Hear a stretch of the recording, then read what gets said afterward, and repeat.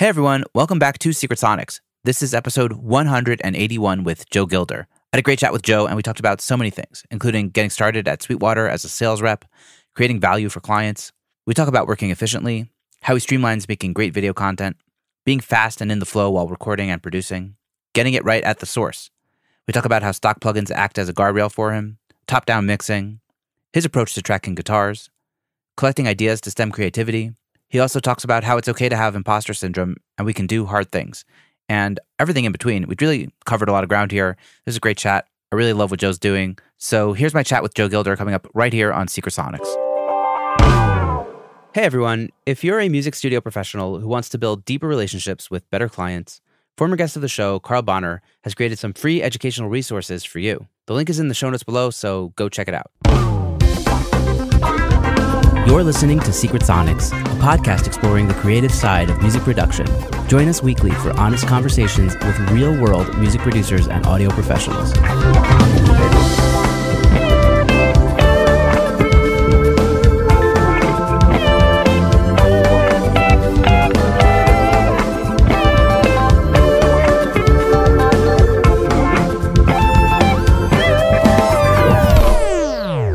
Hello, and welcome back to Secret Sonics. I am your host, Ben Wallach. My guest today is Joe Gilder. Joe is a musician, songwriter, and producer living in the Nashville area. He's also the owner of Home Studio Corner. I found Joe years ago. Actually, it was like the first blog I ever found when I got started on my production journey. And yeah, I loved his style, always been a fan, and recently saw that you became the content creator for the Recording Revolution. And I reached out, invited you on the show, which you've graciously agreed to do. So with all that to say, welcome to Secret Sonics, Joe. It's my pleasure. Super glad to be here. Thanks, Ben. Absolutely. So I'm sure you've told a bit of your origin story before over the countless YouTube videos and other podcasts and stuff. But give us, it could be TLDR or however much you want to share about, your origin story, how you got started doing the thing you're doing. Yeah. So I grew up in a fairly musical family and picked up a guitar in my teenage years, taught myself to play, wanted to be a rock star, discovered recording and audio kind of by accident, and ended up going to school for production. I didn't really know what it was yet.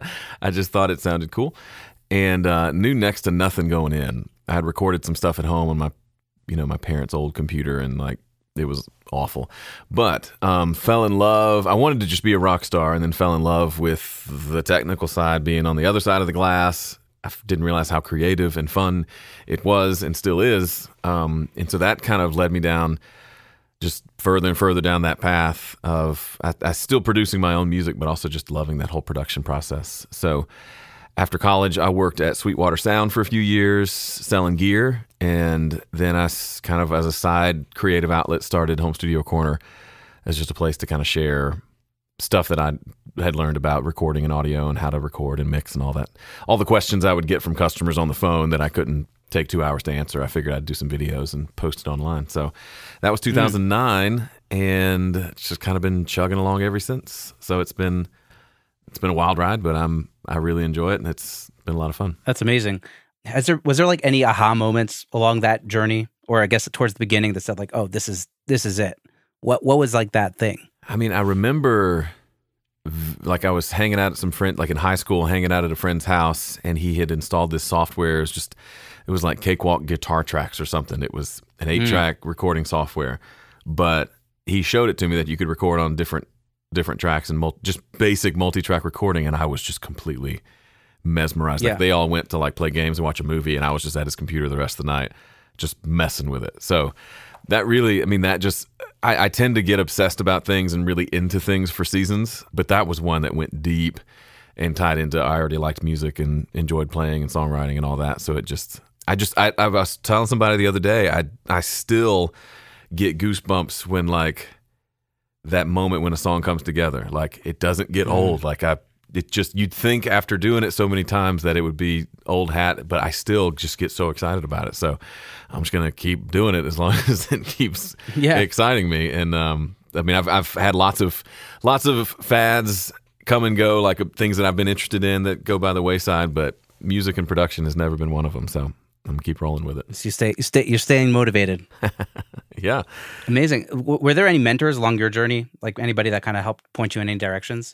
I had a couple professors in college that were super helpful. I just, like I said, I came into learning about production knowing nothing. Like I'm jealous of like high school kids these days who have like, oh my gosh, they're everything. They're way better than I probably am now.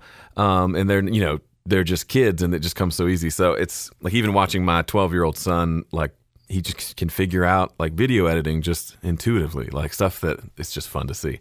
But I had a professor who he was just a good guy and taught really well. And he had worked at Sweetwater and kind of turned me on to that idea. And so that kind of, which led to Sweetwater, led me to kind of first time ever doing, it was my first job really, but it was also a sales job. So it was like commission sales. So you had to like, sell stuff.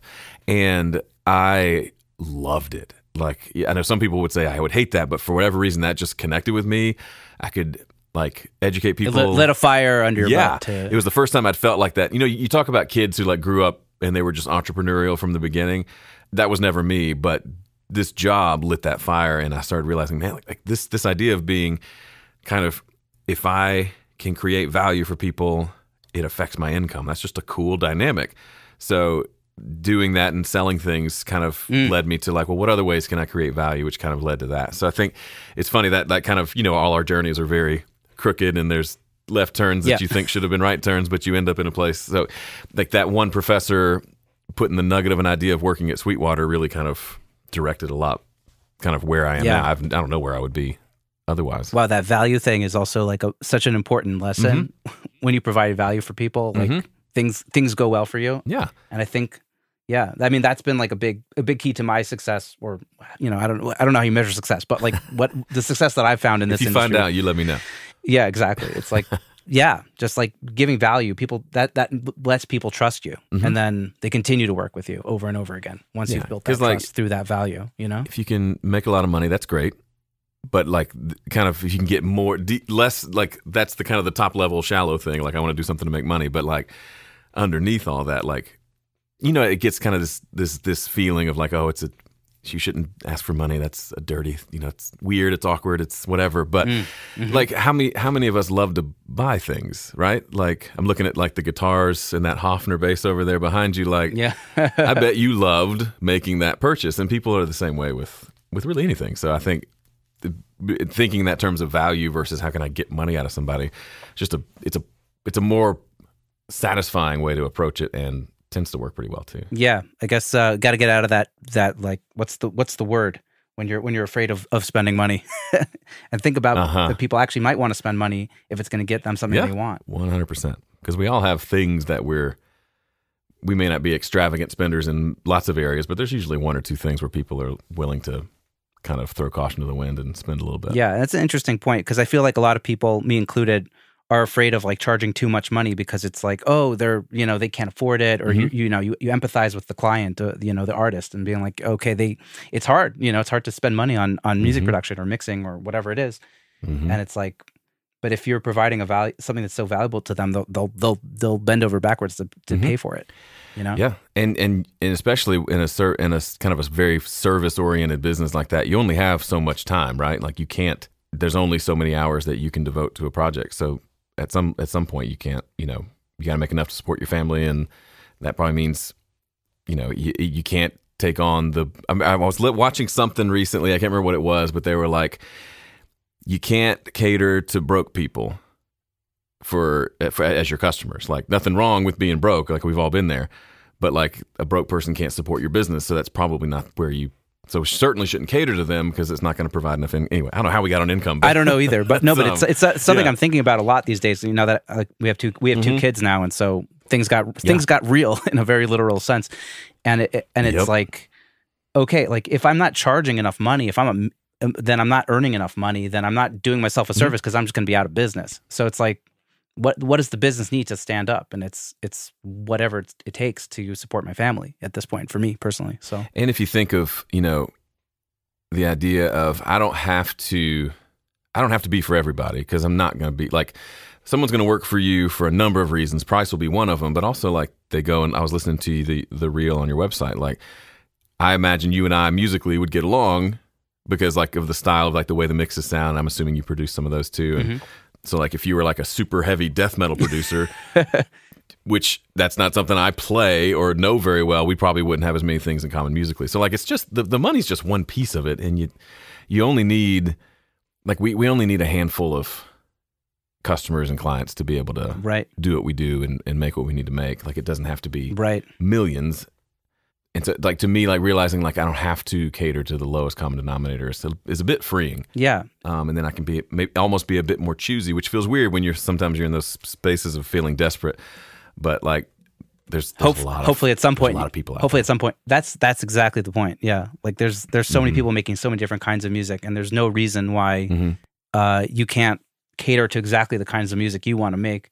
My buddy Carl Bonner, who's been a guest on the show and has done some business coaching for me, has basically said that. Like if you go on Spotify and you just see how many different artists there are, it's like it's crazy, and and so many, and you could just literally listen to like different artists and see like, oh, this is an artist that I really like, but I think I could actually make better.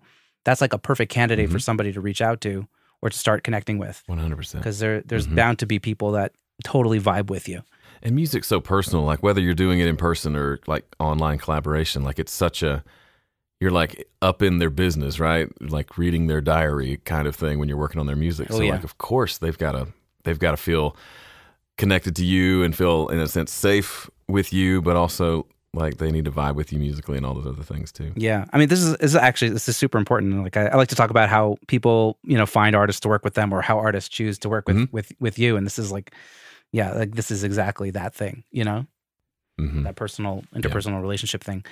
Amazing. Wait, so these days you're working on your own business, Home Studio Corner, PreSonus. You're doing videos still for PreSonus, and now all like the music that you're working on yourself. And on top of that, now you're starting to do Recording Revolution videos. How did that happen? And how do you do it all? That's like the real question. Yeah. So if you're not, I can't imagine anyone listening isn't familiar, but the Recording Revolution is the YouTube channel that was started by my friend Graham Cochran back in 2009, which was the same year I started Home Studio Corner. So we discovered each other very quickly, and there was about a half a second where he seemed like a competitor, and then the next second I realized I really liked him. Like he was a good guy. I could tell he was just like we would get along, kind of like you just vibe with somebody. So instead of treating him as competition, we became friends, and I reached out to see if he wanted to do a podcast together, and if he wanted to we did lots of other, we like ran a business together, a mixing thing called Dueling Mixes for 7 years together, and did some in-person events here in Nashville. So it was just a cool relationship. But he just is a very good business person, and Recording Revolution took off, and he started coaching people in business stuff and stepped away from Recording Revolution doing the day-to-day content. And that was a couple years ago, and they tried to bring a few different people in to make content that worked okay, but they just couldn't find someone to kind of really take the reins. And then I randomly, end of last year, reached out to him really just to say, hey, we haven't done anything together in a while. Let's do something. And he said, oh, I'm actually working on kind of shutting things down because I really want to focus on this new business. And I said, well, why don't you let me take it over instead of just stopping altogether? And so that kind of started that conversation, and we eventually kind of worked out a deal for me to kind of just come in and take over. So as we're shooting this, it's very fresh, very new, and I'm not trying to come in and like change everything. I just want to come in and just continue to do what I've been doing for the last decade of just create content to help people make music. And however they're doing that in a home studio. But so it's just another place to like we talked about earlier, provide value. Yeah. And the lines are so blurred between what I do at Home Studio Corner and Recording Revolution. So how those become unblurred, I don't know if that's ever going to happen. We'll find out, I guess. It's kind of like my 12-year-old loves. Are you familiar with the like food theory, game theory, film theory YouTube channels? Familiar with game theory, the concept, but not the YouTube channels. So it's specifically like video game theory, so not even like whatever anyway. This is a guy who has several different channels that kind of focus on different things. So maybe we'll figure out a way to. I got eight years to deal with this. Exactly. He'll be into it for sure. But your question was like, how do I do it all? It's one of those things. Like on the outside, it probably looks crazy, and like I never stop working, but in reality it's not that. I've gotten really good at doing a specific skill set, and so I can do things like shoot a video like from start to finish in a couple hours, like the whole process, right? So it's not a several day long process for me. It's a pretty quick. I'm a bit of a nerd when it comes to like efficiency. So I love like if I can find a good macro to do something for me that in one step that used to take me 4, I'm all over that kind of thing. So that's just kind of naturally carried over into the way I do the deliverable of creating content. And it's kind of the same with music, although music obviously needs more time. You can't rush that as much, but there are ways that you can obviously be efficient when it comes to making music too. So yeah, efficiency is a big part of it. So planning, I schedule my days. My wife actually does it to just kind of make sure I'm hitting all the things I need to do. But it's just like anything else. I just get efficient and then you set aside put it on time, the calendar and get it done. Yeah. Are you using like I don't do well ChatGPT with to come up with like slate. ideas, or that's all from the noggin?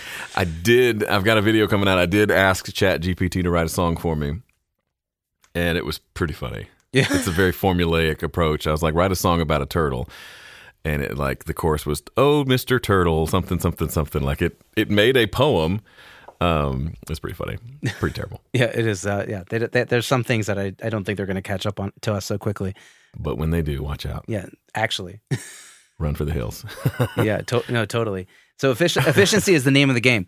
How many videos are you shooting a week? As far as like deliverables, there's usually 1 a week for each channel. So that's 3 for Personas, for Recording Revolution and Home Studio Corner. And then there's an extra for Personas every few weeks. There's a couple extras for them for different things. But that's about it. And then a couple of weekly emails.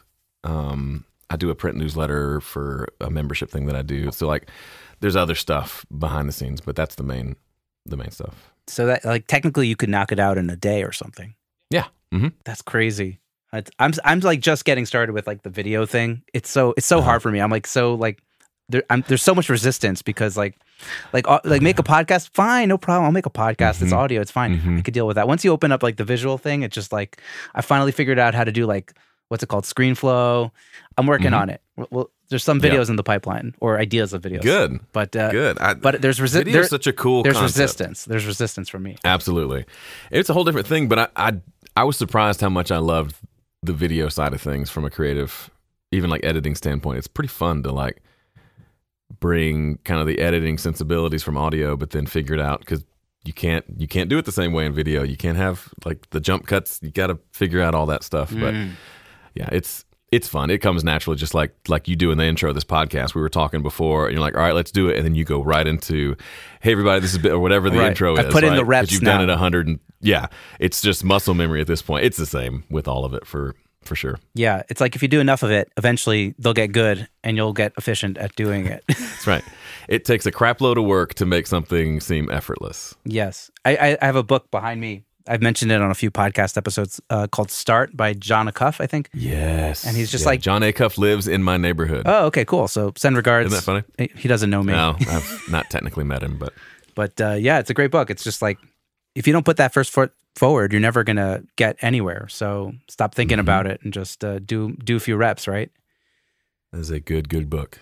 Yeah, an important concept also. Mm-hmm. He also made one called Finish that I never read. You never finished it. Which is kind of ironic, but... Nice. I didn't even start that one. So you're ahead of me. Amazing. Wait, so let's talk about a little bit about efficiency in the recording studio, because I know this is something that you harp on a lot. Yeah, like talk to us about different ways, maybe some ideas of how you could kind of get going quickly, finding that creative juice and just starting. Well, I think for me, when I think about it, it reminds me of, so I talk about how being fast in the studio is important, not just for the sake of being fast, but if you've ever, I was talking about this with my buddy Lid Shaw recently, if you've ever been in like a Nashville session with a Nashville engineer, like they're flying. It's very fast. Not like specifically like once the session started and like they're sitting in front of the Pro Tools rig or whatever. There's just a speed there. And so when I was learning, because I learned Pro Tools first in college. And so when I learned it, a lot of it was about learning the key commands, learning how to do things fairly quickly. And I didn't quite get it. But then a few years later, I was a friend of mine, engineer. He's a live sound guy who wanted to kind of up his studio production chops. So he invited me over to just be the artist, to play guitar and sing on something so he could just kind of practice. So I went over, and I remember that it became painfully aware that he was just really slow at the little things, like for example, if I did a vocal and I said, cool, can I go back and double that chorus? What I would expect from, like, if I was in like a Nashville session was like this timing. Hey, can I go back and get that chorus? Yep, 1 second. Okay, let's go. 2 bars coming into the chorus, and then I'm singing. So what is that? 6 seconds. But with this guy, it was like, hey, can I do that? And it was like, I could watch him from across the room. I could see over his shoulder. It was like, click on the menu, new track, go. It was just, it took like 2 minutes. And so is that a big deal? No, and on a micro level, who cares? But bigger picture, over the course of a whole project, that's a lot of time. Yep. But also as a musician, like, I just sang it. I'm feeling so good about it. I want to sing it again as a double. I'm in the zone, like my diaphragm's still like tight from like ready to sing, and then I have to just sit there and tap my toes. Right, and you have the pitch like wet ready in your head, like that. Yeah, it's ready, and it just fades. And like, is that the worst thing in the world? Of course not. But that's kind of there's an element of, the whole like state of flow thing. Yeah. There's an element of, like, when I do vocal overdubs or something, like, the music actually never stops. Like, I rewind, punch in, like, there's always music happening, and it keeps me kind of in this cool zone where I'm singing up, mess that up, rewind, singing, like, it just goes and goes and has this flow to it. So it's more than just on the simple level. You get fast and efficient at something, that means you can do more of it, right? Which helps, right? Especially if you're getting paid by the hour or by the project, you can do more projects if you can do them faster. Sure. But then on the back end, as a musician, there's something about being able to stay in that flow and, like, hey, it'd be really cool if we put a tambourine on this, and you can within 10 seconds have the new track set up and a tambourine ready to go. Yeah. It feels really cool. It's like watching, when you watch a great live show. Have you seen? So, are you a Radiohead fan? Massive. They're my favorite band. Massive. Okay. Perfect answer. Yeah. So when you see the smile. I don't know. Oh, yeah. So that's that's a story for after the pod. When I first tried to get into Radiohead, I just didn't get it. I was like, this is weird. Their time signatures are weird. I'm out. But then, decade later, I kind of rediscovered them, and they are just delightful. But there's that video, I'm sure you've seen it, of them playing the album In Rainbows in the basement. It's the peak. It is. I mean, that album's delightful. It's the one with like the Weird Fishes song and the opening song that's in like 15 step sequence, like crazy. If you haven't seen Joe, it, you're in my zone right now. This is I told you, I thought we had. I thought we were going to connect for me. Musically. In Rainbows in the Basement is like the peak. Oh my god, it's like the peak of music almost. You know what I mean? Yeah. So if you haven't seen it, set aside an hour. Go find it on YouTube. There's a couple versions. They're high quality. It's well shot, but they're just in the basement, which is, I guess, in California somewhere. There's a little bit of a live audience, but they're just in a big circle, and they're playing through the album. And it's really fun to watch. Like, I'm sure there's edits and it wasn't as fluid, but like, they go from one song to the next, and like, because they do so many different things, like, on one song, dude's playing guitar, and then he puts the guitar down and sits down at a synth, or he switches instruments, but in the middle of a song. And it's just this, but it's this fluid. The music never stops, and they do all these. They're doing like 12 different things as like a 6-piece band or however many there are. So to me, that's kind of the idea of being in the studio, being able to like pivot and like, especially in the recording phase, like, man, if you can have stuff ready and set up and laid out in such a way where you can quickly move from one thing to the next, it's just really fun. And of course, you can have, like, I did a project a few years ago where they came down from Pennsylvania and they only had 2 days to do like a 5-song EP. So very real sense, we needed to have the vibe and all the fun, but also it just needed to happen pretty quickly. So all those little time savers really add up over the course of a 2-day session. Yes, totally. And it's also, I find like when I have like a tambourine or a shaker or something ready to go and just like opening a new channel instantly, Like it just wows the artists I'm working with, and they're like, "Oh, okay, cool." And then it just that totally solidifies the trust that you're building with them, and totally that they'll come back again and they'll keep working with you because of that. Well, going back to like the interpersonal thing, but yeah, workflow. Any other tips? I mean, and then when it comes to like the mixing stuff, and I'm sure y'all have talked about mixing a lot here, like having a system and kind of a process really helps, because if you, from as simple as just like having like a kind of a base template that I set up that I start with, that's the same, everything's the same color every time, like a lot of that helps me mix quickly. Probably the biggest efficiency is when I think everybody goes through this phase where you get into recording and you just want to mix, right? You see all the cool mixing plugins and videos, so you just speed through the recording process just to get something laid down so you can have fun mixing. And you mess up the recording and you don't make it sound very good. And then you spend all your time trying to fix a bad recording. Yep. I think people think that's what mixing is. And if you can get over that hump to the part of realizing, oh, the reason my songs aren't sounding as good as I want isn't because I need to get better at mixing. I really need to rewind and get better at the recording thing, both like recording technique and production and all that creative stuff. That at least for me as a person who loves technology, that the recording part's a lot of work, but like mixing's fun. I get to like bring in the new plugin and try a new routing thing and all those fun things. But if you don't get the first part right, the mix is, you'll always think of mixing as like this big Band-Aid rather than like the really fun creative tool that it is. So I found the better my recording sound, just raw, the more fun the mixing process is, of course, but also it goes by pretty quickly. Yeah. I can, sometimes the song is, 45 minutes and we're pretty much there, versus wrestling with a shaker track for 3 hours because you recorded it wrong, right? That's an extreme example, but yeah. No, that's awesome. Hey everyone, if you've made it this far into the episode, then you're probably a fan of podcasts that help your personal development in the music industry. Former guest of the show and fellow podcaster Travis Ferentz hosts Progressions, a show about finding success in the music business. If you dig Secret Sonics, I have a feeling that you might enjoy his angle too. You can go check it out via the link in the show notes below. So go check it out. All right, back to the episode. And I know also you harp on this, getting it right at the source. Oh, yeah. I don't know, maybe you can harp on it on the podcast here. Yeah, so I've been saying it for the actually back to Graham. So we did a podcast together called the Simply Recording Podcast that ran for a couple of years. We had 30 or so episodes. Wasn't nearly as prolific as this one, but we the very first episode was called Get It Right at the Source. We were like, how do we start this? We're like, well, that's the way to start it. And the idea has evolved over the years, because initially I just meant it as, I'm not saying I invented the phrase, but I've just harped on it so much. Originally for me, it just meant record it well, but that's expanded to produce it well. Like you can have a well-recorded, boring song, right? The guitar track sounds good, but it's boring. So like there's that element of recording and production being two different things.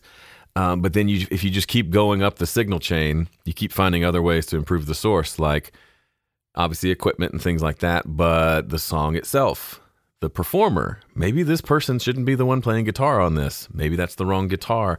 Maybe that's the wrong chord progression. Maybe those lyrics don't make sense. You just kind of keep rewinding, and there's so many things that constitute the source in my head, and all of those really need to be in place before that first recording session, or you end up, because once you record it, you know what it's like. You record it, and then you live with these things that you've done for weeks and months as you finish the project. So if you're going to have to live with it, you might as well take a little more time on the front end, making sure it's all right and good.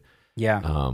Because then you're just kicking yourself, and it becomes a frustrating process. Yeah. I feel like there's a balance there also, because I feel like, people have been talking about on the show also about just like, capturing and then analyzing later, because you don't want to ruin that inspiration, because sometimes you just need to get into it before you forget about it, before you lose that kind of momentum. And so I guess the balance is making sure that you're I don't know, you have good microphones in a good room, I don't know, stuff like that, easily accessible. I don't know. There's got to be that balance between knowing you're going to get it right at the source, but also being open to that like initial burst of inspiration, Yeah, and some of that is just you get to a point where, like, I don't slave over recordings anymore. Like I set up the mics the way I've done it 1,000 times, and I just check to make sure it sounds good, and then we just go. So it's not like it's 3 hours of A-Bing 8 different microphones on the snare, like that kind of obsessive thing. But I think in the beginning there needs to be some of that. Like I tell the story of when I was still working at Sweetwater and I was working on an album of my own music, and I got a couple microphones, set them up in stereo, and I set aside a Saturday to record all the guitars for this upcoming thing. So I spent the whole day just knocking out guitars for like 10 songs. Really proud of myself. Took like 3 weeks off, right? Because that's what we do. And came back and listened, and they were all super muddy and boomy. I was in an apartment, and there were, noisy kids upstairs, and I was trying to get as close to the mics to minimize noise, but I got too close, right? And on the headphones I had, it sounded okay because I was listening in the room, and it was the sound of the guitar and everything else, and just thinking about 1,000 different things and the performance, kind of being in that zone, like you mentioned, but I was just too close to the mics. And I ended up spending that whole album fixing those guitars when it probably would have made more sense just to go back and re-record them. And so I think that's the thing. Like you do that a couple of times, you realize, oh, this thing I'm doing causes muddy guitars every time. Once I fix that, now like that's a mistake I don't make anymore. Yeah, because it was such a painful one to live through. But yeah, I think certainly it's better to capture something than nothing for sure. But I think also to recognize what you can and can't do later using plugins and things like that. Like there's only so much they can do. Totally. I think in a way you sort of have to learn those hard lessons at some point. Mm-hmm. To like, the one time I moved a file to the drive in the wrong direction and I erased everything I worked on, right? Like I don't make that mistake anymore. You know what I mean? Like that doesn't happen. But I guess I had to make it once. I literally like have a pit in my stomach when you say that. That's such a real, oh man. Sorry. No, it's just such a real thing. Like, wait, what did I just, and it's gone. And that's it. I think you would actually undo it on a Mac. I think you probably could Command Z it if you were smart you realized that you did it on time. But if you've done like a million things after that, then it's too late. Too late to apologize. The other day I shot it was probably like a 45-minute video, and I forgot to turn the camera on. Or I may have stopped. I may have not even started. I forgot to turn the camera on. So it was this, I nailed it. And then I go and look, and there's only audio. I was so mad.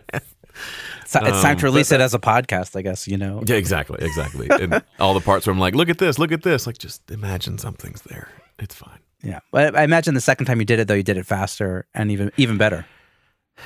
Yeah. When that does happen, the second time tends to go a little better. So yeah, I guess it's fine. Yeah, you see? We have to make these should be grateful. We have to make these mistakes, right? In life, there's no Control Z, though. That's the problem. Command Z. That's true. Look at that. Yeah. That's a T-shirt right there. Yeah, that maybe. let's talk about that after. That's the big break for both of us, is the Command Z T-shirt. The Command Z. Yeah. Amazing. Wait, so I know you used to be a big believer in stock plugins, simple over complicated. Is that still the case? Has anything changed for you over the years? What are your thoughts? Not much. So it started off, it's kind of a shtick. Like, you don't need all the cool fancy plugins to get good sounds, because it's, at the end of the day, it's just EQ, compression, stuff like that. But I think for me, it's more about just simplicity and not overcomplicating things than it really is about the sound itself. Like, for example, I used to use just the stock EQ and compressor in Studio One, just almost on principle. And then they came out with they had these other ones that were like emulations of analog stuff. And I resisted going to it because I was kind of stuck in my ways. But then when I finally did, I realized, okay, these sound pretty good. And so then I have buddies who are like, well, you have to try the UAD stuff because that's going to sound even better. And I kind of stopped myself just because I know myself, and I would just go down an endless rabbit trail of being compressor after compressor after compressor, and possibly not making any music in the meantime. So for me, it's almost just a kind of a self-regulating, like I just use what's there. And if I don't like the way it sounds, I've got lots of options just within what's included in Studio One, which is a lot. and I just kind of live with that limitation because I think we all need guardrails. Some people need more, some people need less. But I remember when I worked at Sweetwater, at the time at least, all the software companies would give you all their plugins as a sales guy. So they would just dump them all on your iLok and you could have whatever you wanted. And it was smart because if you used it, you're more likely to sell it. It made sense. I think I still have a bunch of those licenses on one of my iLok accounts. But I remember going to a friend's house and just playing around in his studio, and he went to put an EQ on a track, and the menu like filled up the screen because he had installed all of them, and it was like 90 EQs to choose from. And I just think, like, that's crazy. Decision fatigue. Like, Yes. I've got to come in here because what I would end up doing is just find the one that I like or two, and those would be all I would end up using probably anyway. Because by the time I'd A/B 8 or 9 of them, I'd be so sick of whatever I was listening to, or it's all subjective, or, like one's a little louder than the other, so that's going to make it sound better, but was it really better? Like those, I just don't have interest in those things. I'm much more interested I'm probably more in my head a producer than like a mix engineer or any kind of engineer, because I'd just much rather make something that sounds cool than like, you remember back when, this is probably 10, 20 years ago, that you could buy these CDs of like the ultimate blind split tests of like, they'd put like 70 microphones on a single source and you could get all the files. You could hear all of these famous microphones on the same thing. And it's just like, I don't care. Yeah. That's just, are there better things out there than what I use? Probably. Am I making stuff that I'm proud of? Yeah. So at some point there's like, what's the point? Yeah. No, for me at least. I totally feel that. And I got carried away with, I was like, there was a plugin I wanted to buy from Plugin Alliance, and they had like, buy 2, get 1 free. And then here you are, and you're like, oh, well, I got to get the third one, So which one do I choose? And then you're like deliberating over like plugins you don't need, just so you get the right third plugin to get that bonus. And as I was doing it, I was like, this is really stupid. Like, I don't need either of these plugins that I'm debating between. So just choose one and move on, or don't do it. Maybe it would be the smarter thing to do. But at the same time, we all have our things. Like, I've got probably more guitars than I need, right? Right. I probably only need 1 or 2 to get the jobs done, but I have more than that. And like, I get into things like, I went through a phase where I was really into pencils, and I got into like Blackwing pencils, which are like $25 for a box of 12, which on the one hand you think, wow, that's really expensive for a pencil. And you're like, but it's only $25. Like, what can you get for $25? So it's just something that I enjoy. They're really nice. They smell nice, whatever. So like, we all have things. So if you get a lot of joy out of buying a plugin, go for it. Wonderful. But if you've complained to me that you're not releasing any music, but you've bought 3 plugin bundles in the last 3 months, then I'm going to push back a little bit. Yeah. Absolutely. There's definitely the right balance for everybody, but I think that your outlook of like knowing yourself and what's right for you, what's wrong for you is super important. And also to not get carried away with, the stuff that you don't necessarily need. You know what works best for you. But I did a couple years ago get the FabFilter Pro L2 limiter, because the stock limiter in Studio One, I realized I just couldn't do as much with it as I wanted to. It kind of would get crunchy if you pushed it too hard. And so my masters were coming out quieter than I really would like. I don't want to go crazy loud, but I tested it out and I was like, goodness, this is dangerous because you can just push anything into that thing and it sounds great always. So actually, anytime I'm doing a video now, everything I do in video runs through that before it gets recorded. How do you set it up for your videos that it's working like instantaneously? Yeah, so this is where we can get a little techie. So I use Audio Hijack from Rogue Amoeba. It's a little standalone app that basically lets you put in little blocks of modules. So I have like my input, which is a mix on my mixer down here, a dedicated mix. And then I can have a block for a plugin, which I use for Pro L2. And then that gets sent off to Loopback, which is then what I use as my audio source for recording video. Which sounds more complicated than it is. It's really fairly simple, but yeah. The stuff that people do to make things work for them, right? I know. It's funny, like it really is like thinking about all the different, I'm sure you've had some of this, all the different iterations of ways to capture audio and video and get it all to work. It's funny, some of the, like I had this cheap little mixer, like 4-channel mixer, and I was running stuff. I ran my vocal through use the insert out to like a gate, like one of those old, where is it? That's over here. Like that old 3630 Alesis, like compressor gate. Just because I wanted my voice to be quiet when I wasn't talking, but then it sounded weird and it sounded like I was gasping for air every time I took a breath because it's not that great of a gate.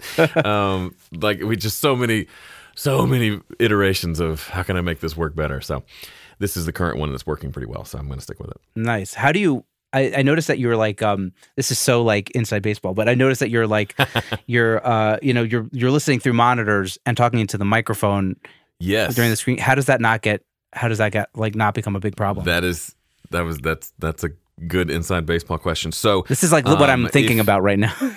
Of course. I mean, I would be wondering too. Like I can't sleep until I know how this works. So I use the PreSonus Studio Live digital mixer as kind of it's sitting in front of me. So it's a digital mixer, USB to the computer. So it's where everything comes through here. So my mic is coming through here, obviously, and my playback from whatever software is coming through there. You're coming through there. But then, because what I wanted to do was be able to, I don't love doing videos with headphones on. A, because I get tired of wearing headphones, but B, I'd like to hear through my monitors, especially if I was doing like a mixing video. That's where I would mix, so it would feel weird to mix it on headphones just for the sake of video when I would actually be mixing it on my speakers. So I finally figured out, if I just, basically I solo the tracks that I want to go out to the speakers, and I have, now that I'm trying to explain it, I realize it's more complicated than I thought it was.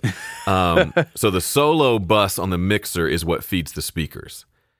But then the actual mix on the board is what feeds the computer. So the only difference between those is the vocal mic is not soloed and going to the speakers. So it's the kind of solo that doesn't mute everything. It just like selects them. It's like it's a certain type of solo mode. So now like my DAW playback, my computer playback, your playback is going out the speakers, but my mic isn't. And then I've got a mix on the board that includes my mic that gets recorded into Studio One. Wow. Or into whatever the software is I'm recording. Is there also a ton of bleed into the microphone when you're doing that? Good question. So then while I'm shooting videos, I've got my thumb on the mute button for that microphone. Oh, genius. So when I go to play something, I go to play, right hand hits spacebar, left hand hits the mute button on the microphone. So the mic is muted. Now there's other ways you could do it. You could have the mic recorded to a separate track and then you could go manually mute it out. Right. That sounds super tedious. I mean, all I got to do is go boink with my thumb, and I got it good. So simple is the best. It works well. Yeah, and that's one of the reasons why I can't. I don't think I could ever not have a physical mixer in front of me, if nothing else, just for the content part. Because like that workflow has probably saved me countless hours of post production and editing and headaches and all that stuff that I don't want to deal with. Yeah, you got it. You're the streamline guy. You got it all set up. Mr. Streamline, yeah, sick. That's me. So speaking of Streamline, let's talk about mixing. I know that you, I don't know if this is still what you're doing because I'm like super behind on your videos because life just got crazy for me. How dare you? I know. What, did you have a baby or something? Yeah, like exactly that kind of thing. So you, I know you used to do what you call top down mixing. So starting from like the stereo bus, moving down. Is that still what you're doing? Has anything changed? Whatever. Yeah, so it's evolved a little bit over the years, but so the kind of the current iteration is I use a template so that my mixes, if you were to pull up any of my mixes over the last several years, they would all look visually very similar. So like the drums are always blue. There's a bus for the drums, there's a folder for the drums. It's all kind of organized in a certain way. So that helps me just be consistent from one to the next. I don't have to search for a certain weird track because even if you send me tracks, I'm going to put them into my system in my setup, and it's going to feel like something I would be familiar with.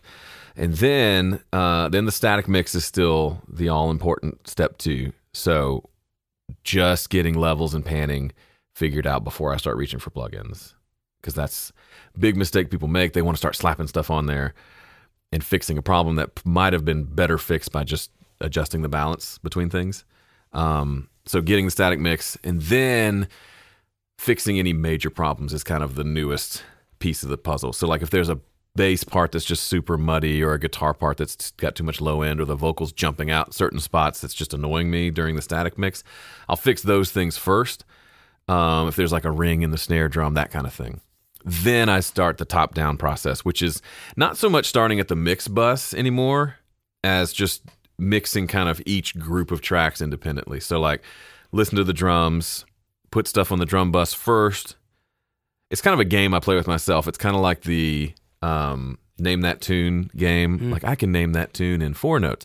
I can mix that drum track in 2 plugins is kind of the goal. If I can get it sounding great with an EQ and a compressor on the drum bus without sacrificing anything, then that's like a win for me. So it's kind of that game. And I do that on the bus level first for each group of tracks.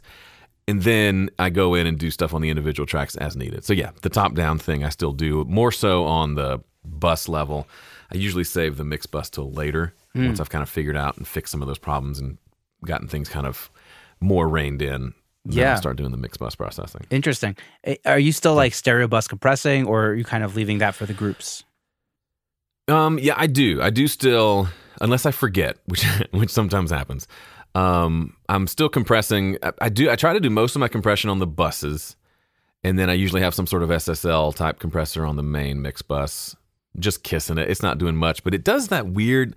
There's a little thing it does in the low end that I'm not exactly sure what it is. If it's like a internal side chain that it does or something, but even if it's not really moving the needle too much, those SSL style compressors, like there's just an extra oomph in that low end that's just not there without it.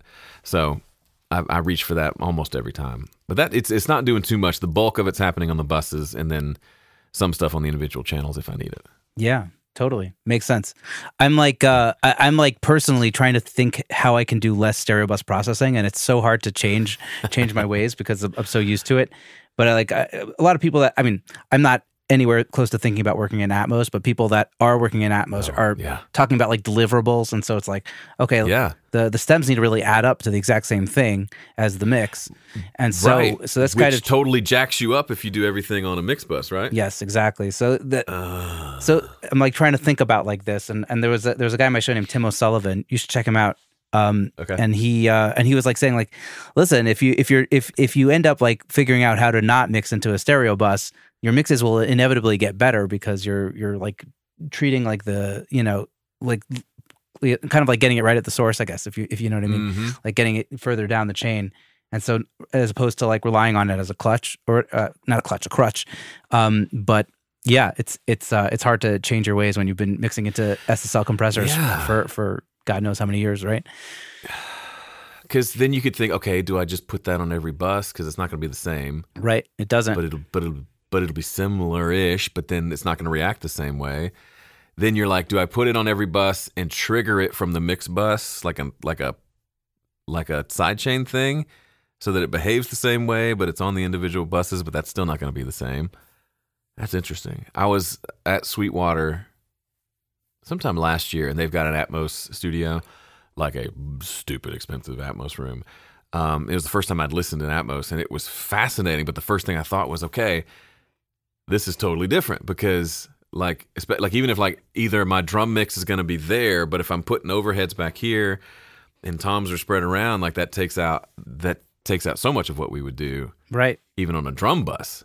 Because like so much of the sound of like what I like to do is the sound of the drums hitting a drum bus compressor. Yep. Because it just does some cool magical stuff. And so it's just a whole different thing. But then maybe you would just leave them up front stereo and move guitars and stuff around. I don't know what would be the best way to do it, but it's interesting to think about. Yeah. I mean, I think what we like about, I think there's something about stereo that we really like or have at least grown to like that I don't think is as possible with Atmos, which is, I think, how the low end hits in that kind of like compact thing. And that's what we've been like, audio engineers have been doing for so many decades and have gotten very good at. And so like, it's a very different, it's just a totally different approach. And so trying to like have that in mind while you're mixing stereo is super weird and counterintuitive. It is, because even thinking about mastering, because the loudness is way, like their standards are way quieter for Atmos, right? I think it's like minus 16 or something. Like something. Yeah. So then like you can't even rely on like, because sometimes the limiter comes in and saves the day and kind of does that final piece to put everything together like it needs to be. So then you can't rely on. That's interesting. Yeah. So I don't know, stuff I've been thinking. Maybe we've been doing it wrong and we're screwed. I don't know. Nah, I don't think so. I don't know. We'll see what happens with it. Maybe it's just hype. Who knows what's going to happen? I actually haven't heard. I haven't heard an Atmos room yet. So it's pretty incredible. It's because I was in the boat of like, okay, it's just surround sound, but it is and it isn't, because there's like a depth to it that's not. Like I was in the Atmos room, then I bought like the AirPod Pros so I could experience it on the headphones thing, which is obviously not. It's a little there, but it's interesting, especially the part where you turn it on where if the vocal's up in front and I turn my head to the right, he stays up here, so he goes to my left ear. Right. That's interesting, but I guess more so for like VR than for music. Like I don't really care if the stinger stays in the same place, but yeah, it made me. It was definitely like a more immersive feel. But then, like, when's the last time I listened to a surround sound mix of something? I don't know.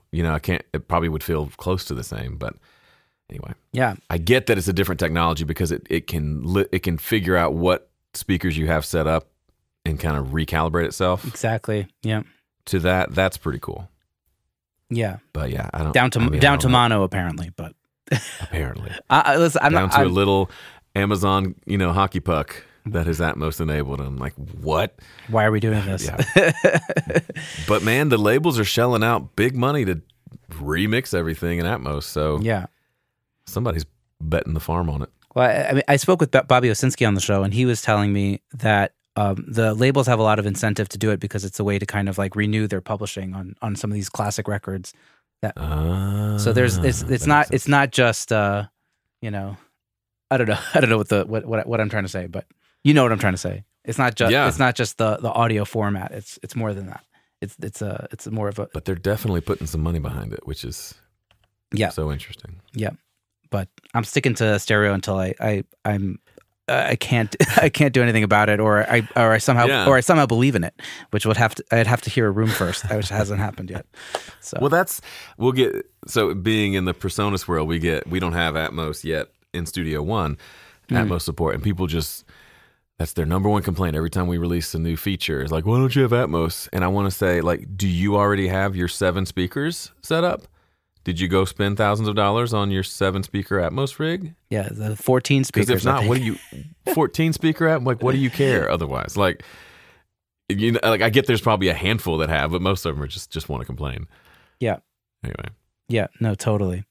No, it's we'll see what happens. Time will tell. Yeah. We'll see. In terms of mixing and production and your workflow and all that stuff, are you mixing as you go? Are you mixing afterwards as like a separate process? How does that work for you specifically? Good question. I actually just did a video, just put it out. It's called like, should you mix as you go? So it's top of mind. So I kind of go two ways. If it becomes a distraction and like you like get lost in the mix as you go thing, then I'd probably say ease up and just because I used to think, let's finish the recording process and then let's mix. And the lines have blurred to the point where I really do see the value in doing some mixing as you go. Partly just to get it, because like the drummer wants to hear it going through a drum bus, right? Yeah. When we play back just in the room the same day. And I want to know how's it going to work if I throw some mixing on it, make sure it's, I'm not getting any weirdness out of it. But also what's really cool, I think, is, and I just kind of realized this the other day, that like mixing as you go gives you a chance to like try out new stuff without any pressure. So if you have a new plugin bundle or you want to try a new vocal mixing technique or something, you can mess around with that on a rough mix of a thing that you're in the middle of working on without any like dire consequences. And so you can kind of, I wonder what, like, we're doing pre-production for like the EP. And so I grabbed like the PreSonus PD70 microphone. So you can't see it, but it looks like kind of like an SM7, but it's like $130.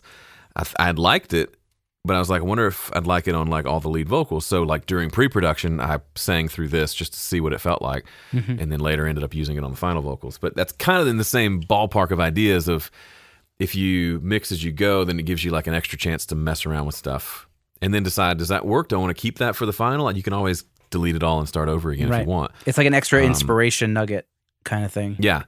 And once you get, and it's hard because it depends on where you are. If you're just learning how to mix, it probably makes more sense to just separate the two. Because it's just a lot to kind of take on at once.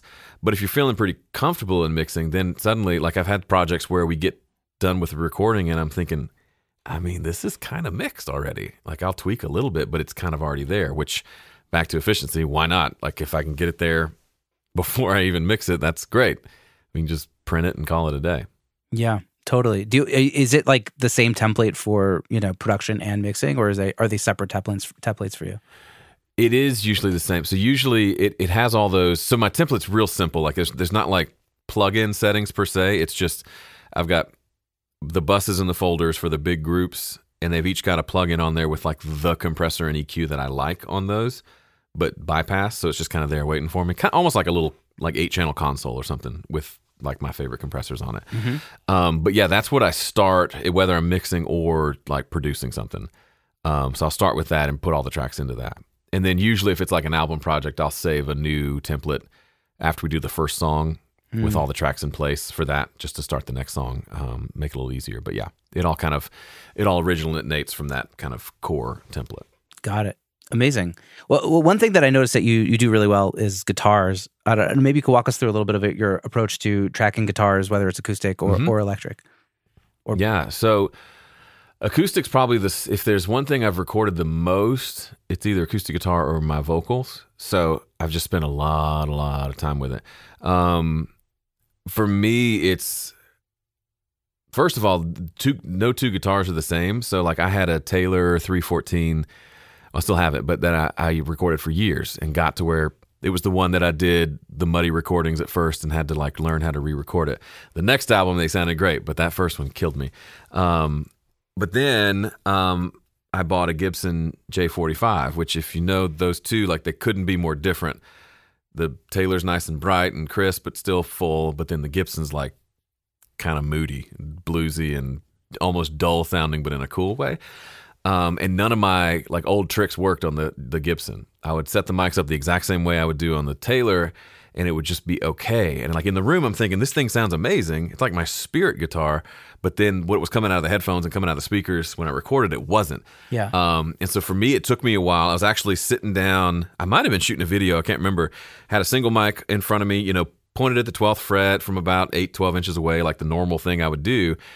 And I just didn't like the sound. And I turned to like look at something on my computer. So I turned to my right, and I was just strumming the guitar while I looked over there, and it immediately in the headphones, it sounded amazing. And I looked, and the microphone was like way down here by my hand, like on the 7th fret or something, pointing back towards the sound hole. So I was just rotated to where it was, instead of being in front of the guitar, it was kind of up here, aimed down towards the neck or towards the sound hole or where the neck meets the body. And that sounded incredible on that guitar. But when I rotated back, a quarter turn to the left, it didn't sound as good. So that to me was a big aha moment of, okay, all right, I see what you're doing here, guitars. You're a bunch of jerks, and you're going to make me work for it. So a part of it is you got to, especially with acoustic instruments, you got to just, each one kind of wants its own thing. So have a few extra tricks up your sleeve to try, but it's easy because you just move the mic around and then listen. But make sure you listen on speakers before you sit down and record 8 songs, because you might regret it. But the speaker will tell you real quick if you messed it up. So that's my big lesson for acoustic guitar. And last few years, I've been really doing a lot of XY stereo recording. And I found, this is going to sound dumb, but when I do XY, I use a pair of those Earthworks SR25s. They were in that drum mic kit that they used to sell. I don't know if they still do. The whole shtick was like, you can record drums with 3 microphones, but I like them for overheads, but also for acoustic guitars. They're like super transparent sounding, right? Yeah, they're just real chill, and they're small and they're cute. But I'll do it. I found that especially with fingerstyle guitar, if I put them in XY, where like if like there's an axis in the middle, like one's pointing left, one's pointing right, it's like the 45-degree angle if they're at like 90 degrees. I was told there'd be no math, but we're getting there. Sorry. I would point that part directly at the sound hole of the guitar. So like one mic is shooting up the neck sort of, and one mic's kind of shooting down towards the bridge, and the sound hole's in the middle, which on paper sounds like the dumbest idea ever, because the sound hole is just a big mud box, right? Like if you point the mic at the sound hole, generally that sounds bad. But since they were both pointing to either side, I started off doing it with an acoustic EP I was working on with a lot of fingerstyle guitar. It sounded incredible, because when you do stereo guitar, what do you end up with most of the time? you end up with a lopsided sound, right? There's one that's pointed towards the body that gets most of the volume because it's so beefy. So you end up with, you have to either rebalance it or you just get used to turning your head to the side when you listen to that guitar because it's left heavy. So I thought, well, if the big volumes coming out of the sound hole, if I can put a mic kind of one going up, one going down, and like move my body to get it right in the position where it feels balanced in my headphones, I wonder if that would sound good. And it turns out it sounded really good. I have to get the mics fairly close, so there's that fine line of it's too boomy or not. But once I find that right spot and a little bit of a high pass filter, it was just beautiful. Are they cardioid mics, or are they like? Yeah, they're cardioid. I think they're just regular cardioid. And they're small diaphragms, so you can get them right next to each other, so you don't have to worry about phase stuff. And XY is not super wide. Like, it's not as wide as like a space pair or something like that when you listen.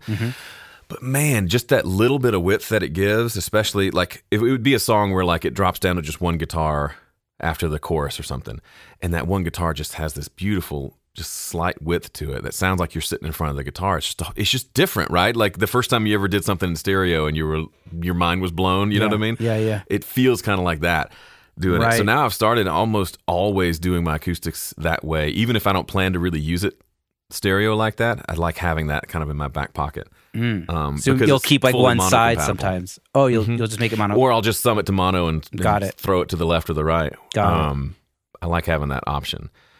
But yeah, that's been a killer setup for acoustic guitar. Sweet. I've done the XY guitar thing. I haven't done it in a while. I've been kind of doing like one and one, just doubling things up a lot, which is fun also. But gotta try it again. I lent my pencil condensers to a friend of mine. I so rarely use them now, but maybe I gotta get them back. Yeah, I go through phases. They stay in the case for a while, and then they come out and get a lot of use. Then they're good. They're in the case for 2 years and out for 3 years. Exactly. That's a good system. Amazing. Wait, and tell me about tracking electrics. Yeah, so I've been on a journey with electric. Because I like the people are about to hear some guitars in the sauce segment, so they could just They could just get so that revved up for that. The song segment is from my band Stare Down, our first EP that we wrote together. All those guitars are I'm being connected with Personas. Personas was purchased by Fender at the end of last year. Oh, so now we're a part of Fender, which means I was able to get deals on guitars. So I bought I only bought one, so I'm pretty proud of myself. I bought a Chris Shiflett Signature Telecaster Deluxe, which if you're not familiar with it, the Tele Deluxe is a Tele with two humbuckers. So it feels more like a Les Paul or a 335, which I feel like is more like my Spirit guitar on the electric side. But it's got these custom pickups that are just nasty and dark. And I like the two, it's got the 4 knobs, so 2 volume knobs, one for each pickup and tone knobs for each. I like that setup, kind of like a Les Paul where you can flip between the two and have one loud, one quiet. I just like that vibe. Like I'll sit down and watch Jimmy Page do that thing. Yeah, it gives you more control. The classic Telecaster is simple, right? Yeah, exactly. And then having control over each pickup, I can dial in a ton of sounds with just the knobs, which is fun. And so but then it was that guitar and primarily is the main guitar. And then I used the Helix for the rest, or for all the amps. So it was mainly the Helix, one of the Marshall models, set fairly normal, standard, and then a few plug-in effects or a few pedal effects in there. But in the past, I've got like a Fender Deluxe Reverb that I've used a bunch. I've used the Avid 11 rack, which is still in my rack, and literally, like, I don't even know where the power cord is anymore, but I use that on a few albums. But it just looks cool, and it's orange, and I don't have anything to put in that space anyway. So I've kind of gone back and forth of using models and then using... I don't like the software models just because I don't want to have to monitor through the software. Since I record everything through a mixer, I monitor everything off the mixer directly. So like drums, bass, guitar, like it's all just right there. If I use an amp modeler software, that kind of messes up my whole workflow. Totally. I gotta monitor through the software. Yeah, totally. I have to say, just on that point, I'll let you continue in a second. Yeah. but that Neural DSP Corey Wong amp is insane. It's so good, but it eats up a ton of CPU, and then you got to deal with all the monitoring. When I record bass, it's just direct. It's no problem.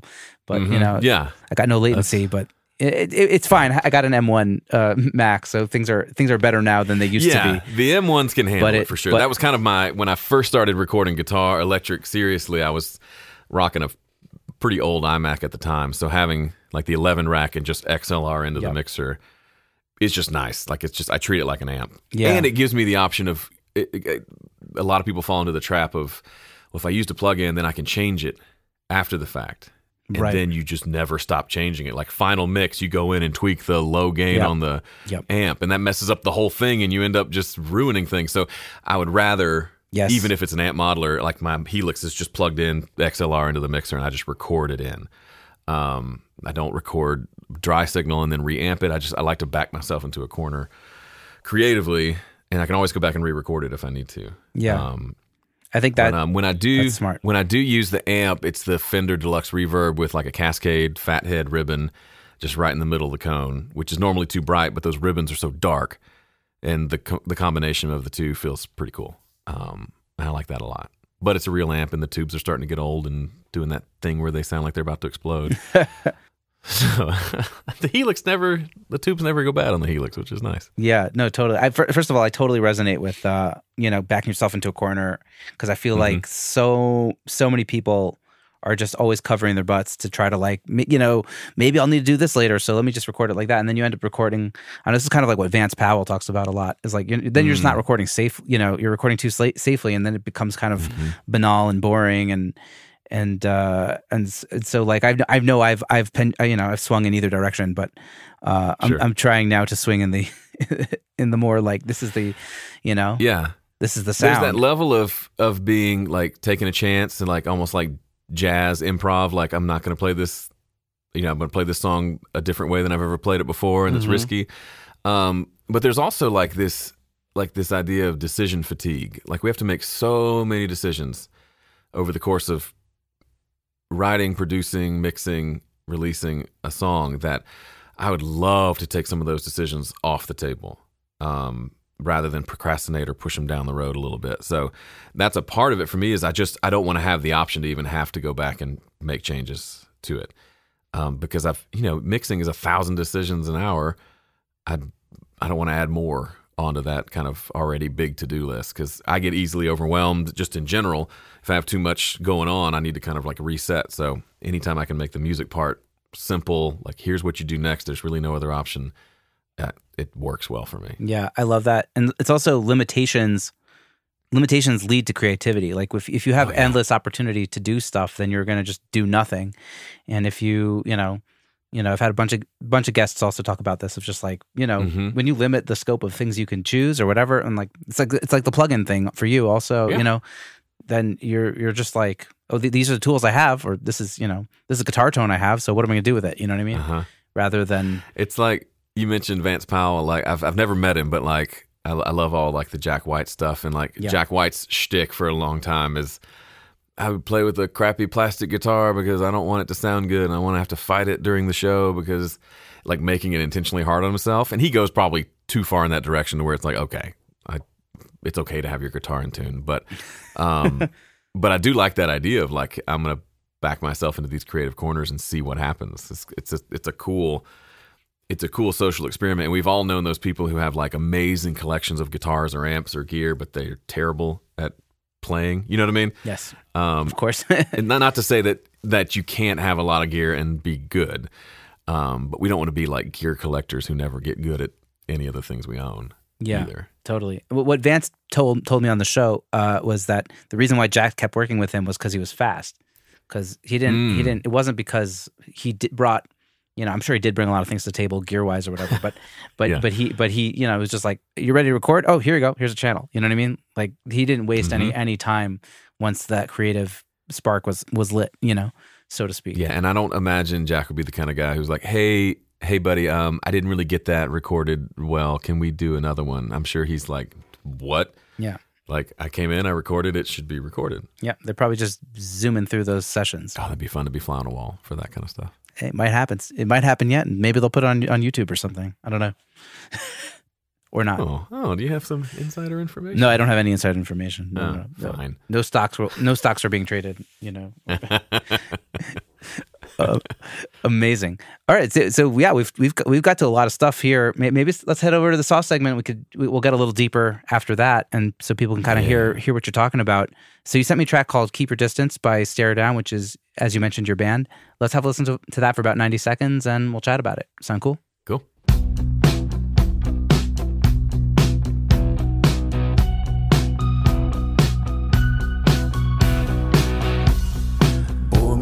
My own obsession, the purpose of my pointless mission, then nothing can I dive. Simple melody, it rips through the core of me, and still nothing, barely alive.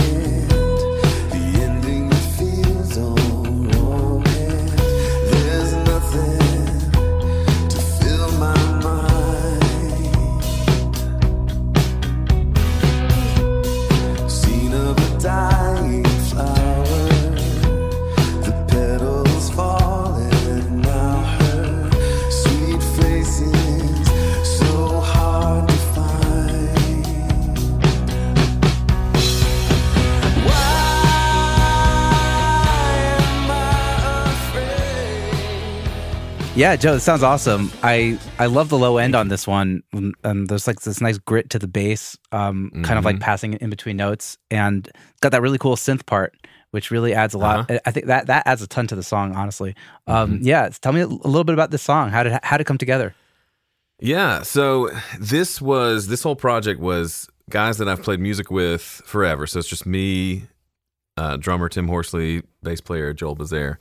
They've played on my stuff for years, but we've never written like together. So this was kind of the first kind of truly collaborative effort. And this was one that I had written a chorus for, and kind of had a rough idea of a verse. And so we would just get together in a room with instruments and just get together and write, which it's something like it actually happened. Came to be during COVID and lockdown, and just watched the Beatles documentary and got really was like, I need to be in a room with musicians.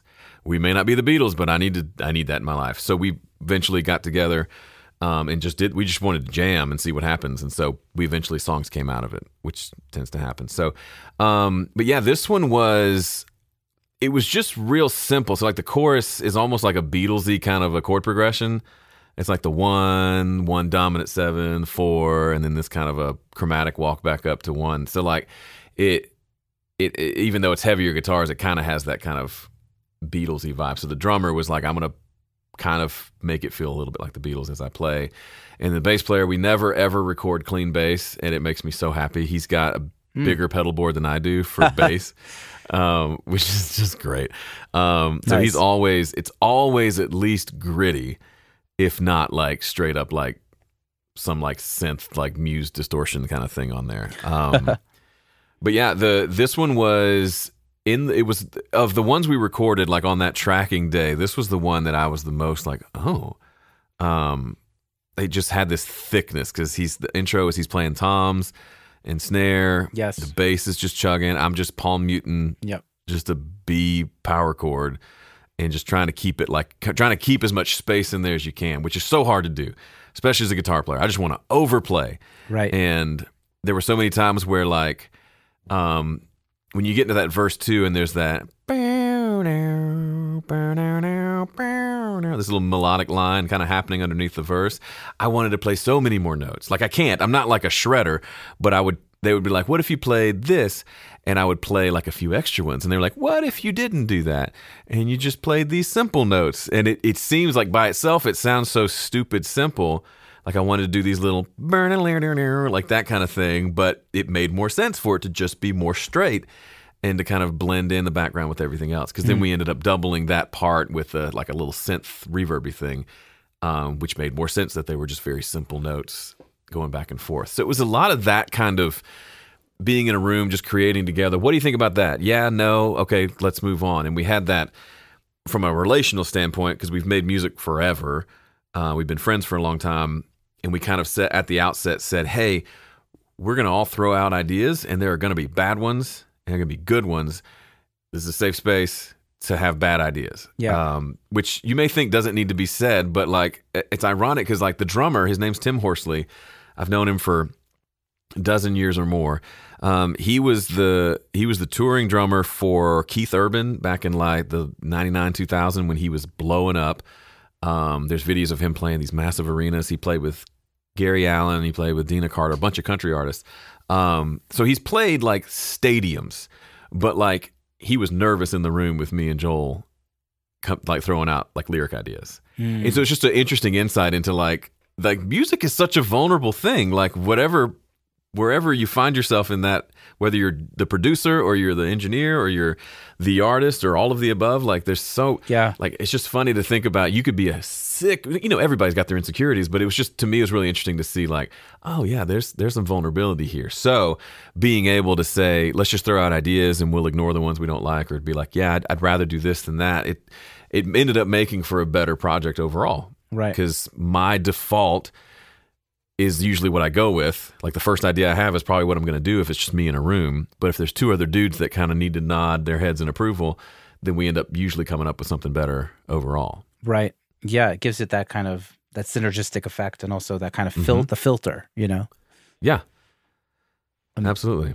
Amazing. What was that synth? I don't know if you remember what synth was used on that, but there was something about it was special. It has like it's like an evocative sound. Yeah, so we recorded the bass tracks, like drums, bass, a couple guitars, and then we knew we wanted the whole EP has a little bit of synths throughout, and a couple of them was literally this Pittsburgh modular synthesizer that the drummer has. It has like the bunch of different patch cables and oscillators and stuff. So in like the first song, you hear that that's that synth plugged into my mixer. But then for these songs like this one, I just opened up the virtual instrument in Studio One and just kind of cycled through some sounds. And then the bass player, I played the part, and then he comes in and just messes with the settings for a while, like trying different oscillators or different patches and just kind of tweaking it. So I honestly don't know what he did. He just kind of kept jacking with it until it sounded cool. Sick. So yeah, it was the, I can't remember the name of it, the main sampler in Studio One. Cool. I should know this, but yeah, it's good. It's good pitch for Studio One. Yeah. There you go. Amazing. And I guess what I don't know, specific bass. I don't know what kind of bass was he using for this kind of. Yeah, so he had a new bass that he was really excited about, but he didn't use it because he's got this Reverend 5-string. Do you know Reverend basses at all? I didn't know them till he got them, but they are glorious. But it's just got this growly kind of output by itself. And then he ran through his pedal board, which always had something going on. And then we recorded to he's got one of those little Ampeg mini stacks. Have you seen them? They're like adorable.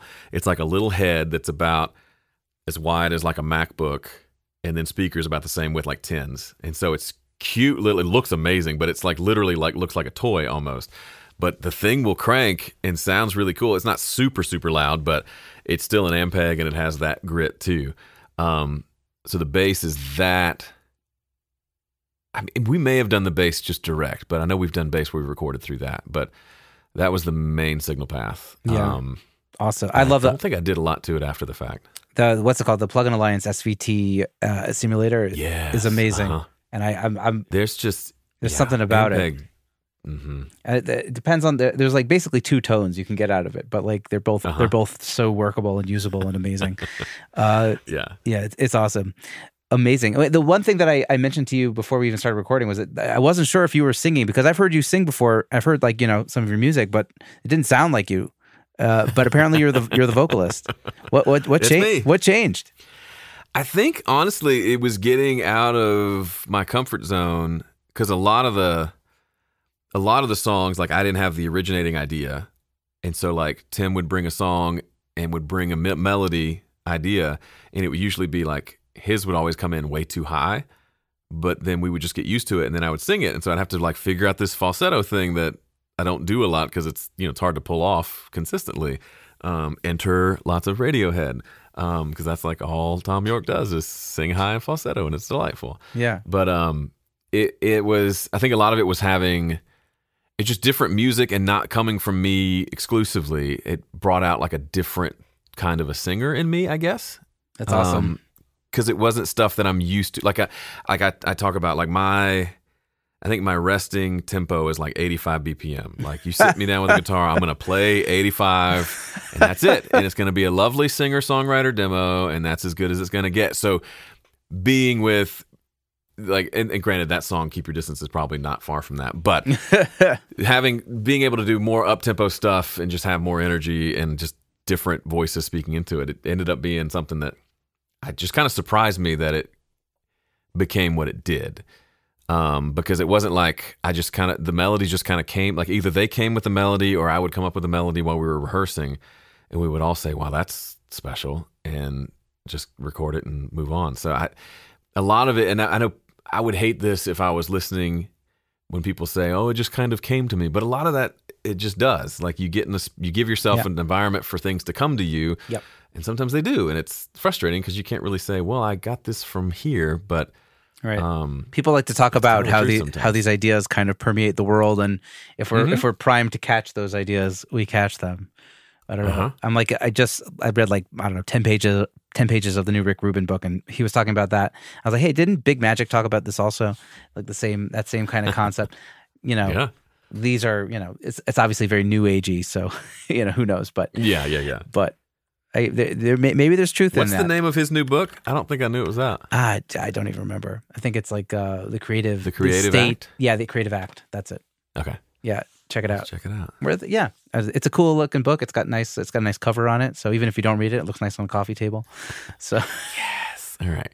Adding to the list. Amazing. Wait, and you sang this vocals through a dynamic mic you mentioned, right? Yeah. So being firmly in the Personas camp, the year before, they released a dynamic mic called the PD70, which looks a lot like an SM7, but at like a third of the price. And so I was immediately skeptical because I love the SM7. But when I got it and I started singing with it, I was like, dang, it actually sounds really good. So when we were doing the scratch tracks, I would use that mic. I used it and I liked it so much, I just went with it for the final ones. Because a part of it is it's got the big like pop filter on the front, so it just singing into that just felt more like a live environment, which kind of felt appropriate for kind of rock these music. Songs. Yeah. Like I felt like I was performing it versus like behind a condenser mic with a pop filter and all that. So, and I knew I was gonna like distort it and all that stuff after the fact anyway. So. Or throw it through like slapback delay. So like purity wasn't really on the table. So yeah, it had a feel that felt good. So I just ran with it. There's something about dynamic mics that just work better sometimes for this kind of rock stuff. There's less information, but it's like the right information. You know what I mean? Yeah, 100%. Because like there's this, like especially singing that loud on some of the stuff, like the consonants are going to be louder. And so it just doesn't get picked up quite the same way on a dynamic. So like I can, once I compress it and EQ it, it just feels more like it needs to be. It sounded like I wanted it to sound sooner. Yes. Like just with the mic and the headphones, I was like, well, that's pretty close to what I want. Yeah. Which is why, like, if you're new to all the vocal stuff, like, have a dynamic and a condenser at least. Totally. Every song might call for a different one. Like, you can hear Ben's voice on that. Is that an RE20? Yep. Mm-hmm. Like, it's just glorious. I'm sure you can imagine situations where that's like that whole In Rainbows in the basement thing. Why do you think I bought this as my first dynamic microphone? He is. Oh my gosh! First time he comes in, they've got a tasty little reverb on his voice, and he just sounds incredible. Yeah. So anyway, yeah, dynamics are no slouch. And you've heard plenty of the stories, you know, Michael Jackson with the SM7 and Bono with the 57, whether it's true or not, but who knows? they're not less than. They're just different tools for It's sure. different tools. I was thinking of, when I was starting to get into audio, I thought about going to school, and I spoke with this guy at this school in Tel Aviv here in Israel, and he was telling me like the difference between condensers and dynamics, which has kind of stuck with me. Like, I don't know if it's exactly the right analogy, but he was kind of saying, like a condenser microphone is like a piece of marble that hasn't been carved out yet, and a dynamic is like it's already been kind of carved out and kind of already have your shape. So like the condenser you can kind of do almost anything with, but it's all there. You know, it's all and with the dynamic, it's kind of already on the way to whatever it is that you need it to be. So that's really interesting. Yeah, I don't know. Yeah, I like it. I think about that sometimes. It's totally true because like, and then there's, I remember when I worked at Sweetwater, blue microphones was just starting to get pretty big. Maybe not just starting, but I didn't know about them. But they sent somebody out to do some training, and they were saying like, most microphone companies are like, look how flat response our microphones are. Look at our frequency diagrams, blah, blah, blah. But they came in and said, hey, our mics have a sound. Like they are tuned, they are not flat because they're tuned for certain applications and they like give you a sound. And like that, they just leaned into that, which is kind of like what you're saying with a dynamic. Like a dynamic is not flat for sure, but it's cool. Yeah. And like ribbons even more so because they're like some of them, they roll off a bunch of high end, but then it kind of works really well on bright stuff. So yeah. I don't be afraid of things that add color on the way in. I'm all for that. Epic. Same. I need to get more mics, or maybe not, but we'll save that discussion for another time. Amazing. Awesome. So yeah, I mean, we've covered so many things. I guess let's head towards, head towards the end of the interview. I like to ask people, you know, some sort of different questions. So creativity, you know, and having energy to do the stuff you do, you know, we all have days where, you know, we're super pumped to get in, do our thing. And there's days where we're a little bit less motivated. Do you have any habits, routines, or just like practices to get like in the zone? Yeah, that's a really good question. For me, having something new that I'm actually working on is when I'm doing like specifically with content, because there's a lot of like making a video is not that unlike making a song. There's preparation, there's the actual shooting of it, and there's the fixing it later, like the editing and all that.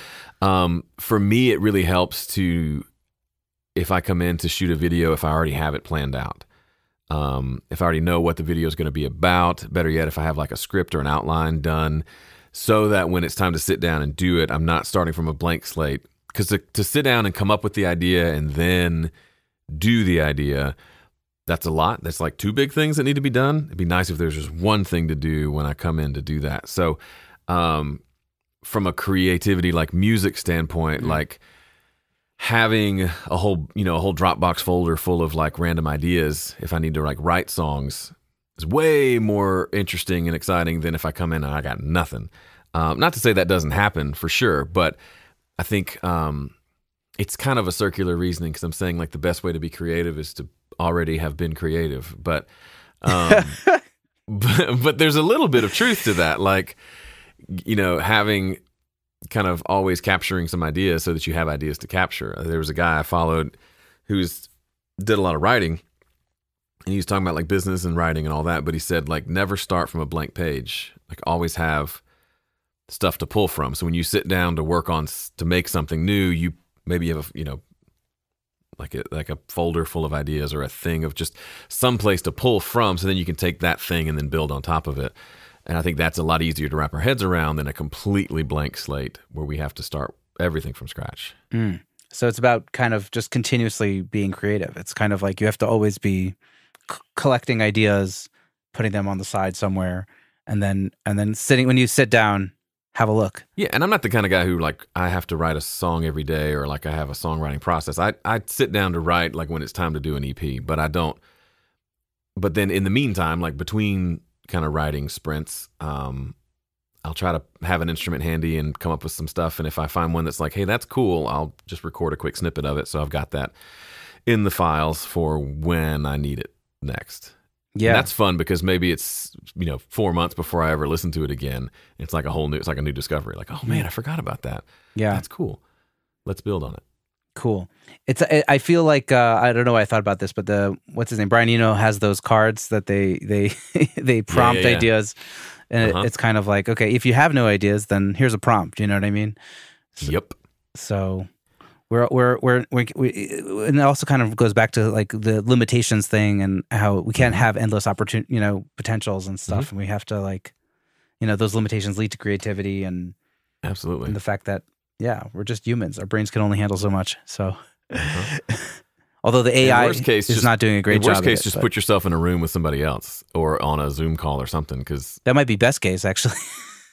Yeah, depends if you're an introvert or not. But which I am. But yeah, like it being in a room with those guys, the band, we ended up we almost couldn't help but come up with songs. It was really cool versus having to sit and just crank it out myself. Nice. So what's it like to be in a band now? I mean, we're like a recording band. Like, we don't ever play anywhere, but it's fun. Like, we just met and jammed out like 2 weeks ago, and we've got like kind of 2 songs in kind of like the 40% completion range. So like, it's just fun because they just kind of come out of nowhere sometimes, and it sounds like us, and it's a good kind of therapeutic output for all of us too. So yeah, I dig it. It's cool to get into a band when you're older, because I feel like when you're, I'm in my mid-30s, but like, when you're in like your 20s and stuff, you're just like, there's just way too much like ego, and it's much harder to kind of like compromise and find common ground or be okay with your ideas shot down and stuff like that. Yeah. The ego is so fragile. Yeah, when you're young, for sure. Yeah. Oh, and I had another. I guess I was thinking. After I moved on to the post-mixing, post-sauce segment thing about reverb, is there any? What'd you do for the reverb on some of those vocals that were really big in that in that sauce segment? So sorry for coming back around. No, that's great. So I use some of the bigger reverb. So it's all the stock reverb in Studio One. We've got a reverb, like a convolution IR reverb thing. In Studio One, and I bought like a pack of like spring reverbs, and it came with like 40 impulse responses. I'm like, I didn't know there were that many different spring reverbs in the world, but cool. So that's on there a little bit, I think, in spots. But the main one is this just big plate reverb that I use. It's actually the room reverb plugin in Studio One. It's got a flat plate preset that I think is literally like the plugin shows you like the dimensions of whatever room you're using, and it just shows it as a thin plate. Like, they set the dimensions of the room to like 1 inch thick, and I think that's how they emulate a plate, which I guess that's fair.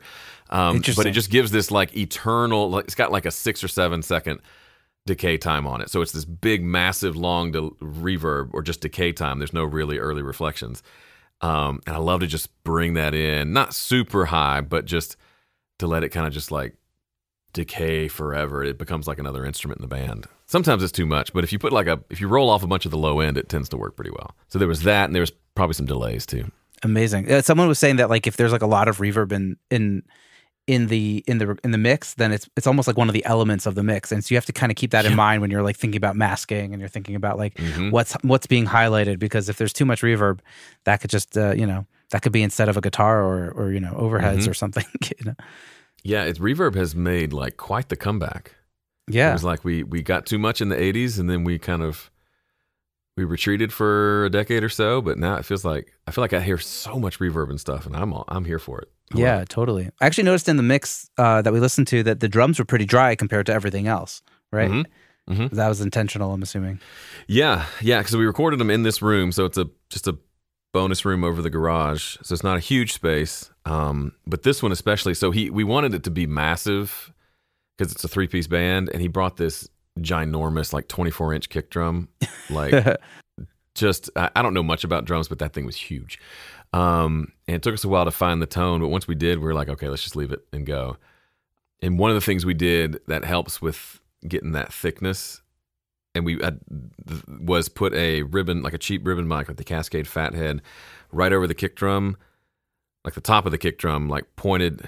Call it the crotch mic. It point literally like at the drummer's crotch, and so it gets like a little bit of kick, a little bit of snare, not much cymbals, and it's just that in the middle of everything else in the mix. It's just this massive amount of thickness that's just glorious. But yeah, I was kind of wanting a very dry, thick vibe, and that's kind of what we got. Amazing. Epic. Awesome. So yeah, so moving on towards the end of the show, I guess somehow we're here. So we made it. That's good. So ask everybody who's been on the show this question. So I'll ask you as well. Looking back on your journey, was there something that you did or maybe you didn't do that you'd want to impart on the listener who's maybe more at the beginning of their journey of be like, Joe, keep at that. That's gonna be the thing that gets you where you want to go. Or Joe, stop doing that. It's holding you back. What would be that one thing? Stay away from the cannoli. No, I would say like realize that like the fear and the insecurity and the imposter syndrome or whatever you want to call it that you feel is super normal. It's a part of the process. Like one of the things we feel like we're teaching our kids right now, they're 12 and 9 it's twins, is like we can do hard things. Like things are difficult and that's normal. This is kind of the way life goes. Like things are going to be difficult. Be prepared for that. It doesn't make it any less difficult to know that it's going to be difficult, but there's an element of normalizing. Like I feel terrified to put this out there because someone might hate it and might say something mean to me. Yes, that might happen.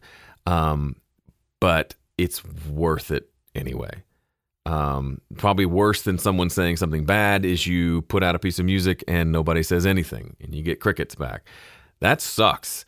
But I would rather have made the music than not. I think there's a lot of times when I think back of like times in my life where there may be, I don't feel like regret's the right word, but where I wish things had gone differently is usually I've got some fear and I'm holding back and kind of retreating from whatever it is, whether it's just relationships, retreating from engaging my wife well because that's threatening from a personal level because like you let somebody in and then you can disappoint them or whatever. Like there's a lot of that deeply ingrained, I'm sure, in all of us. But I would say even I know people who have won like award-winning, successful, creative people who still, like one guy in particular, like he told me when he's finishing up a record, before he sends it to, like he will stall sending it to the label, like major label, because like this could be the one where they finally find out like I'm a fraud and I don't know what I'm doing.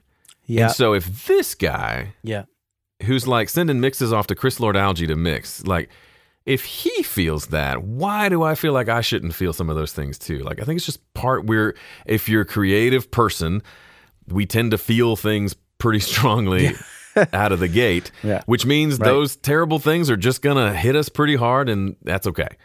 I think we should still do the thing. Yeah. Anyway, there's a do you know Chris Jason Isbell? Is the artist? Yeah, it's like a country singer. Kinda, yeah. He's very country, but it's more. Like Americana, more like indie kind of stuff. Yeah, Americana. But he's got a song. It says the chorus is just "Be afraid, be very afraid, but do it anyway." And I love that because he's not saying, "Hey, you shouldn't be afraid." Because I feel like that's like what my parents' generation was like. Oh, don't be afraid. Oh, don't be upset. Yeah, it's like, well, I'm both. I'm both afraid and upset. Now what? Instead, he's like, yeah, of course, be afraid, but then do it anyway. Because like courage isn't the absence of fear. It's kind of what you do when you're with afraid. It, and and we're all afraid, and that's okay. Yeah, man, that's deep stuff there. I'm thinking about it. Let us pray. Yeah, seriously. I just got finished with my sermon. Yeah, but it's like the insecurity thing, the imposter syndrome. We all deal with it, and it's kind of like it's almost reassuring because it means we're still we're real people. You know what I mean? Yeah, and it means you care. It means you care. Yes. That's a big deal. Yeah. Don't lose that. And I think also, like, I'm sure a lot of us, I guess I'm only talking for me, but, there's definitely some people-pleasing elements in what I do, and you want to make sure that people are happy. And so that's a big part of, like, kind of like the imposter syndrome. It's like, if they think I'm a fraud, then I'm never going to do this again. And, I guess I didn't do what I was supposed to do. And, we all build these things up in our brain. But the more we do the thing, the better, I think somebody on the podcast said this, and I've been thinking about this. It's just like the more you do it, the less afraid you are. It's like the same thing with like putting out those videos on YouTube. Like that first couple of videos are probably frightening, and then you start to get used to it, and then eventually you're super comfortable with it. With this podcast, the first I had crazy imposter syndrome at the beginning, and once I interviewed a couple heavy hitters, like it started to go away, you know, and like once I started like getting more comfortable, it started going away. You know what I mean? So it's like, you know, that makes sense. You just got to put in those reps and do those things until you realize the imposter syndrome doesn't matter, or you outgrow it or something. I'm not sure what I'm saying. Something. Yeah, I get it. Yeah, deep stuff. Well, Joe, this has been so fun. It's great to meet you in person. And yeah, you too. Yeah, this is great. Thank you so much for taking the time to do this. I really appreciate you, everything you're doing. People should go check out your stuff at Home Studio Corner. Anything you want to pitch before we close it out? No, man. I'm good. We're good. All right. So people go check out. This was fun. Thank you. Yeah, pleasure. People go check out Joe's videos on YouTube. I think you've got like the best personality of any of these like video people. So yeah, definitely go check it out. Any of these video people, I'm going to quote that on my site. I know. You've got the best personality. I don't know. I just connected with you on a personality level in your videos, and I was like, Joe's the guy. Well, thanks. And I'm glad. Absolutely. It took, like you were saying, it took a long time to finally be myself on video, if that makes sense. So like, yeah, it's totally a journey, but that's good to hear. Yeah, I'm glad. Well, same here, but on the audio side. But I totally feel. We're gonna get you doing video. It's coming. We're gonna do some stuff. We'll figure it out. Anyways, thank you so much, Joe. I appreciate you. Yeah, man. Thanks, man. Thank you so much for listening to this episode of Secret Sonics. I hope you enjoyed this conversation as much as I did. If you've been digging the show, it would be awesome if you could share this episode or your favorite episode with a friend or two, and or leave a rating and review on Apple Podcasts, Spotify, or your podcatcher of choice. That's it for now. Have a great week. Take care and dig in. See you soon. Bye-bye.